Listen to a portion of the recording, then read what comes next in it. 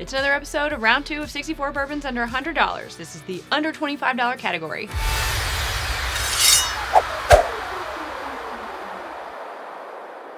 This is Bourbon.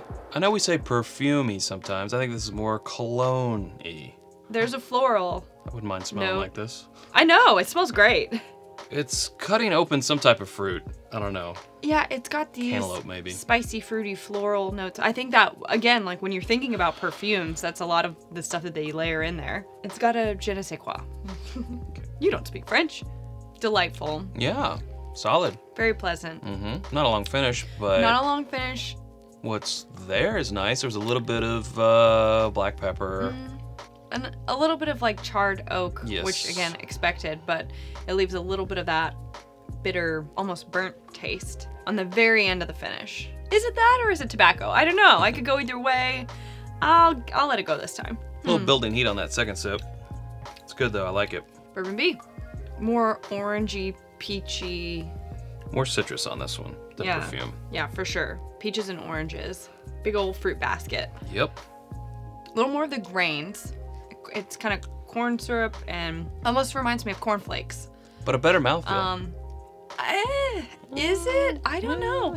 I find it to go a little hot and dry towards the finish. Like I also think that while it might have a longer finish, I feel like it evaporates quickly off the tongue and it kind of leaves you a little dry. I don't know. I feel like it's got a little more personality, a little more to offer there, a little more pow. Well, I think it has higher proof. In the beginning. Yeah, and I think it's a longer finish. I'm not so much getting the dry quality, but well, maybe I need to come back to it. Yeah. These are very well matched. Yeah, this is a good matchup. Even though the proof, I don't know if the proof is comparable. I think it's a good matchup. A has like, I think darker, a little bit more syrupy flavors, which I think is really nice. And then B has that proof. This is gonna get really hard as we go into, this is only round 2. My heart says A. I think I'm liking the slight more earthiness of B. B.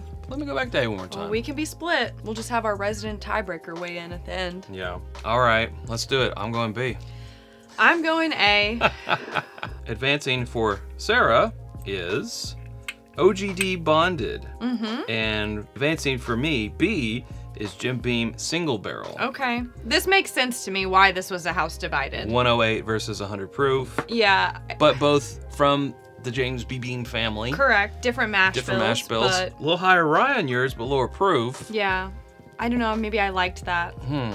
I think these were evenly matched, though, and I think that had a lot to do with being same distillery. Yeah. Before we go any further, we want to pause and tell you about our home on the internet. It's whiskyambitions.com. It's where you can get this new t-shirt that I'm wearing, the long sleeve that Sarah's wearing, all of the official Glencairns that we're drinking from, our water glasses, rocks glasses, copitas. We also have bottle cut candles, a new coin, and more that's always coming soon at whiskyambitions.com. And you can become a patron at patreon.com/itsbourbonnight and join our community for as little as $1 a month. And that is where we release our exclusive barrel picks, the opportunity to get discounts on that merch or potentially participate in a barrel pick after the episode exclusives and more. On with the show.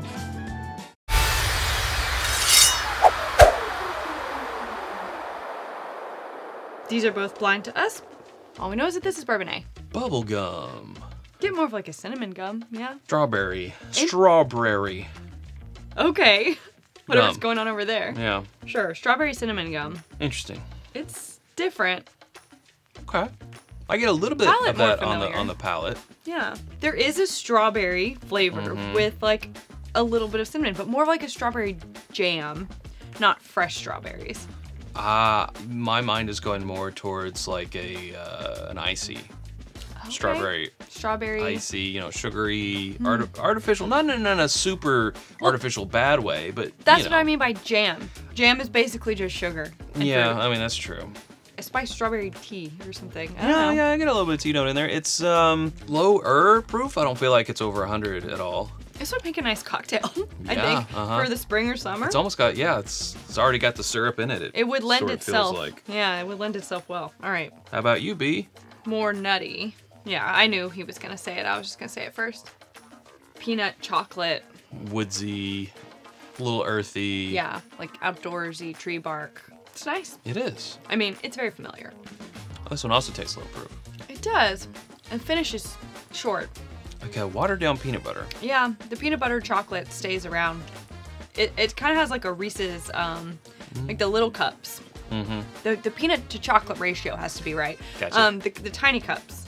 It has that kind of note on the finish, but that's really all that's there. That's all that I'm getting. I like Reese's cups as much as the next person, but is that enough? You know, for Chad, it's enough. They're a match made in heaven. They might as well go ahead and get married. Come on. It's got a little building heat on that second sip. I don't think it's high proof at all, but a little bit on the tongue. A little bit. Let's go back to A. Yeah, still strawberry jam. Yeah, it's a little cupcake-ish. Yeah, not real strawberry flavor now. That's what we said before. You know, your jam analogy. It's getting a little bit more, I don't know. Processed. I really liked it the first time around, but it's feeling more processed strawberry to me now. You more on that icy kick now? Mm-hmm. I see where you're coming from. I see where you're coming from? I see where you're coming from. 1, 1, 2, 3. 3. Still nutty, still peanut buttery. B has it on the mouthfeel. No. They're both a little one note. They-ish are. It's just what one note are we liking better right now? Well, I think B has a longer finish. I like the proof. There's a little bit of spice on B. I can at least say that. There's a little bit of spice and heat, and I do like that. I do think it's like the one note peanut butter chocolate. Not a bad note. I think I'm liking the one note of the sort of chocolate peanut butter more than the one note of the strawberry icy. Yeah, I hate to be predictable, but Right. it's gonna be B. It's gotta be B. So what we have chosen is Bulleit Bulleit. against Buffalo Trace. Wow. Didn't see that one coming. What? Since when does Buffalo Trace ever Tastes like a cherry icy or strawberry icy? Strawberry icy. Well, the berry I get. That's a kind of a Buffalo Trace signature thing. But The cherry, yeah. this one was so interesting. I mean, both were good. Bulleit straight up, this one tasted like Beam to me. And I'm not saying I picked it because I thought that. I don't care who wins. But that, Beam or Heaven Hill. that really threw me off. I do not think of those flavors when I taste Bulleit. No. Did not expect to pick that. Agreed. Would have picked Buffalo Trace all day, every day, if you asked me. Just by label. Just by label. And that's why we do these things blind. That's why we do it. Wow, someone's gonna come for us in those comments, but you know what? That's okay. It's okay. It's okay. Well, hey, them's the breaks. We'll see you next time in a new category for round 2. Until then, drink more bourbon.